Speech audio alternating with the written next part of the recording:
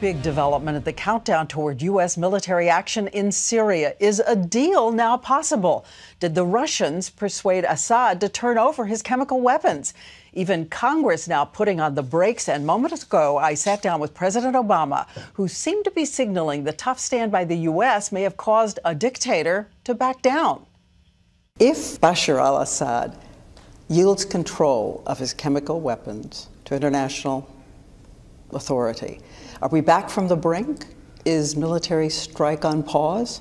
Absolutely, if in fact that happened. I don't think that we would have gotten to this point unless we had maintained a credible possibility of a military strike, and I don't think now's the time for us to let up on that. I want to make sure that that norm against use of chemical weapons is maintained. That's in our national security interest. If we can do that without a military strike, that is overwhelmingly my preference. And now the key is, can we see with a sense of urgency? Urgency meaning how long does he have to show this is real? A week? A month? This is one of those situations where the stakes are high, but they're long-term. They're not immediate. They're not imminent.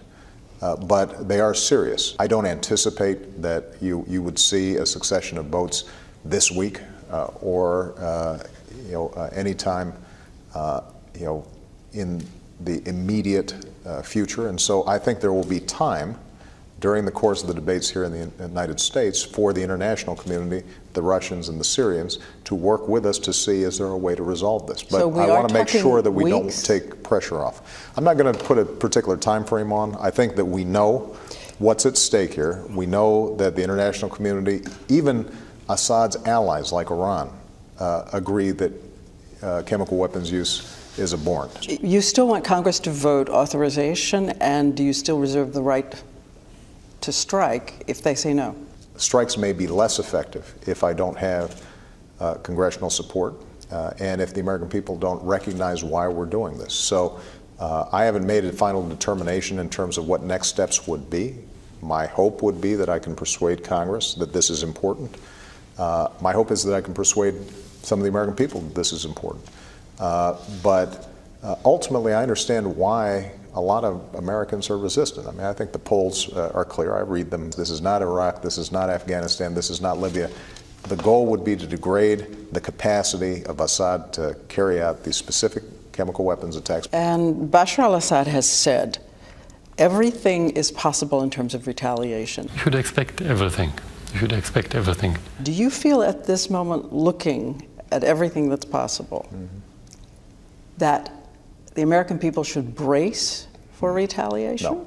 No. Look, we take all precautions, but understand Assad's capabilities are not significant compared to ours. They're significant compared to an opposition that are not professional fighters. But they have allies, Iran, Hezbollah? They're significant relative to 400 children that they gassed. They're not significant relative to us. Iran is not going to war with the United States over the use of weapons that they themselves object to. But I think it is important for us to understand that if, in fact, the choice is between a world in which dictators and other countries start believing it's acceptable to use chemical weapons on civilians and children, that will make it more dangerous for us. It means our troops, when they're in theater, all start having to wear gas masks. Because they don't know whether or not chemical weapons would be used. If we can resolve this without military conflict, that is my great preference, because I have to tell you that I would much rather be talking about how we can provide early childhood education to our kids and create more jobs and focus on all the things that I really think the American people care deeply about. But as my responsibility as Commander-in-Chief is to make sure that I think about our long-term national security interests, and the use of chemical weapons threatens that in a significant way. Thank you, Mr. President. I appreciate it, Diane. Thank you so much.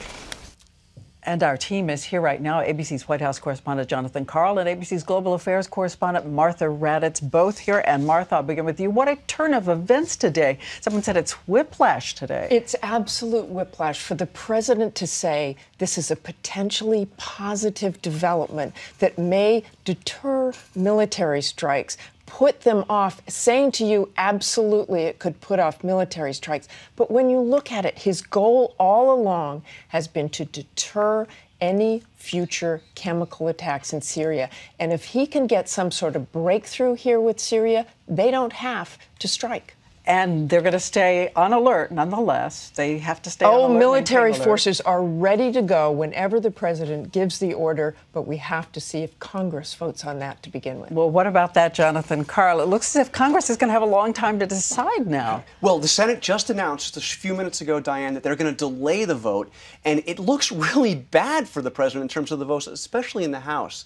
You know, they need 217 votes in the House to pass this. That's the magic number. And take a look at where our vote count puts it. Only 44 have said they are either yes or leaning yes. 241 members of the House saying that they are either no or leaning no.